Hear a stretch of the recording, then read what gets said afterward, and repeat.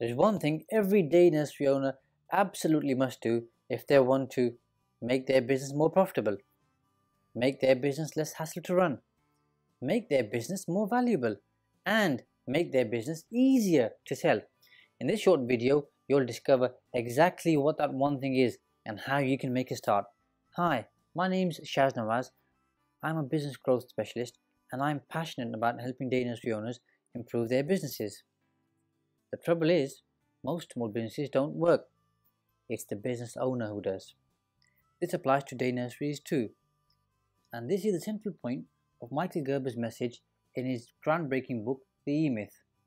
What Michael is saying is this: if you take the owner out of a small business, it no longer works. Ask yourself this question: if I took the next 3 months off on holiday, what state would my day nursery business be in? For most day nursery owners, the consequences are too painful to consider. In fact, very often, it's difficult to take just 1 week off.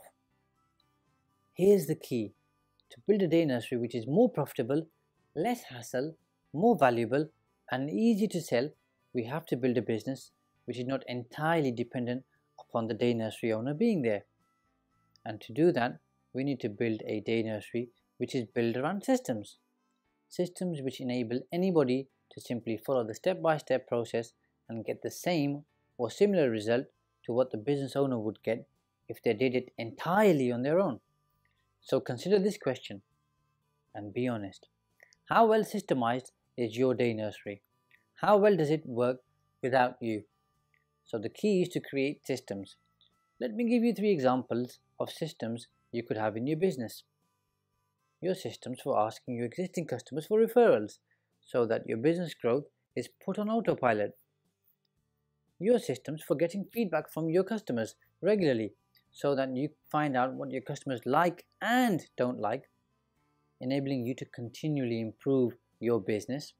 And your systems for following up so that you maximize your conversion rate of turning prospects into customers at the best possible price.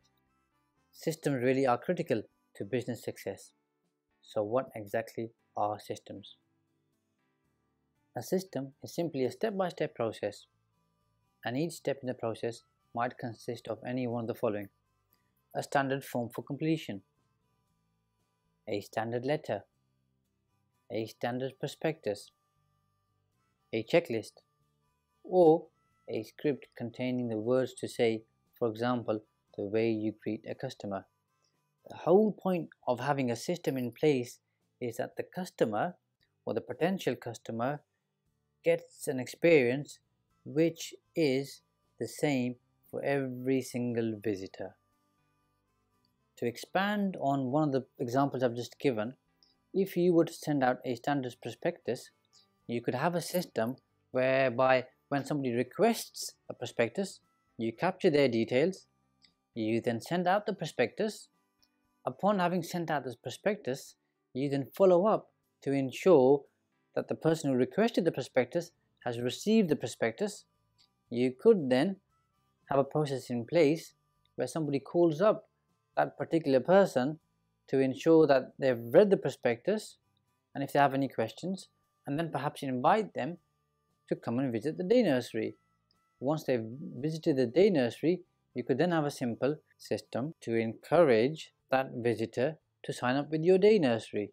And by having a system, it ensures that every single step is followed through on a consistent basis so that you improve your business results. If you have any questions about how to systemize your business, then type them into the comments box below this video. I really hope you found something of value in this video. If you did, can I ask you a small favor? Please click on the like button below, and why not share this video with other people?